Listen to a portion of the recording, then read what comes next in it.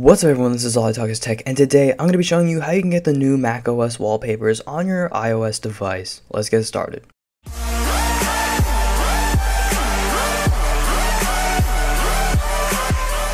So I do know that this video is very late and the MacBooks were released about a week ago, but I've just had so many other videos I wanted to get out first. So if you are still interested in getting these new wallpapers, I have all of them on this website. So what you want to do is scroll down until you see the Mac icon, just go ahead and tap on that, and then from here, go ahead and select any wallpaper you want. Now I have pretty much all the new Mac wallpapers in HD and they're set up so you can save them on your iDevice, but when you find the wallpaper you want, just tap on it. It's going to take some time to load because these are very high quality, and then just save it to your photo library, and then from here go ahead and set the wallpaper to your home screen or both. I like to do both just because I don't like to have mixing wallpapers, and you can see that this looks very nice on my iPhone 10, especially with the jailbreak and when the dock is removed.